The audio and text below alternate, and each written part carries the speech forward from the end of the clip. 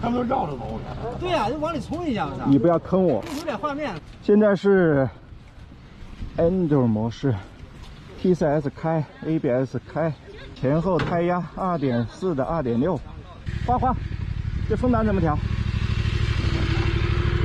放手。哦，就这样。啊，跟那个。那骑的过程中自己也可以。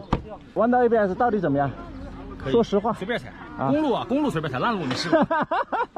公路你压弯，我跟你讲，你磨到大车的情况下，一把后刹踩死了，没事。单前轮、单后轮、前后一起都是了。3个模式嘛，雨天、公路、运动、长按。然后长按是 Enduro。Enduro 没有前轮 ABS 啊？你这个坐高多少？835还815啊？我不知道。我靠，你腿这么长？对啊。哎，你这个身材比例好，身高有1.76米吗？没有，174定高。174全脚掌吗？不是全，是前，双前。基本上70%到。差不多，就脚后跟碰不到，脚后跟碰不到。对，就可以有这么牛的落脚。那不，那得跟腿长有关系啊。刚才说到这个键，这应该是个定速巡航的键啊，然后感觉设置的位置挺好。现在是Enduro模式，也就是说前轮 ABS 它是关闭状态，为了更好的适应非铺装路面，站立骑行非常稳。现在3档900级别的这样一个动力，而且我现在还是一个公路胎，坐姿也还可以，挺直立的。好，进入小河滩。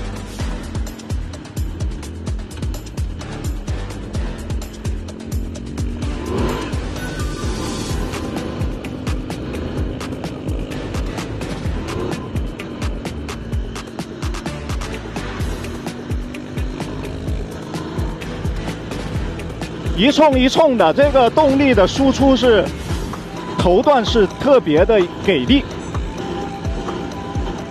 那么这台引擎的调教，很显然也是把低扭特别做了强调。然后站立的骑姿，这是很自然，手把的高度和开度，至少我的身高是挺适宜的。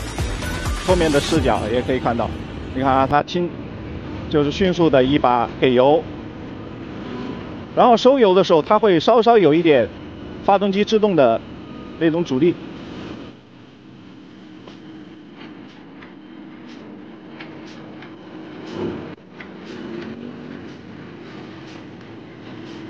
这种路对它来说是太轻松了，还不是越野胎。